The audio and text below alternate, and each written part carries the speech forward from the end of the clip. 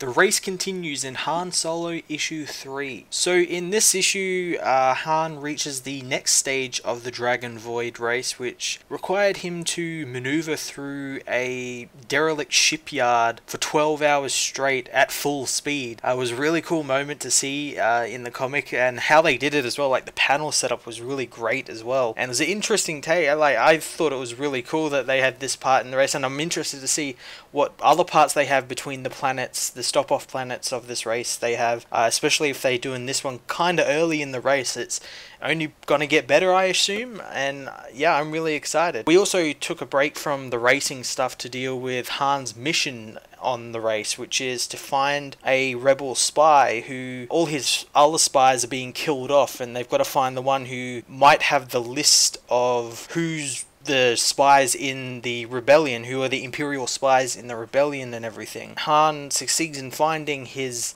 contact, who he then takes with him on this race, and he sort of becomes a passenger of the Millennium Falcon during this terrible race, this really dangerous race. And the comic ends with them running into someone they know. I'm not sure who it is. I don't know whether it's someone from the old canon or not. They ran into so many creatures back then. He's like some tiger looking being, and he seems to know Chewbacca and have a score to settle with Chewbacca. So I'm really intrigued to see who this guy is. We also get more information about Lo-Ray Anno, the supposed last member of his species, and little light things that are following them. One last issue chose Han and is now sort of following him around, so I think there's something a bit more to him, this guy with these orbs. He says they're alive and everything. Maybe there's some sort of probe droid or something for him, and he's like some spy or something. I'm not really sure what his deal is, but he seems rather interested in like these races and everything, and maybe because that this is his sort of thing, like he's meant to be like the most legendary racer and everything. But I'm intrigued by him, and he's a really cool looking alien as well, really weird looking, so I'm intrigued to see what they're going to do with him. But this was a fantastic issue. I really liked it. Really fun and fast-paced issue, lots of action and everything in this, and I can't wait for the last two issues. It's going to be sad to see this series end so quickly as it came. I'm going to give this issue a 9 out of 10.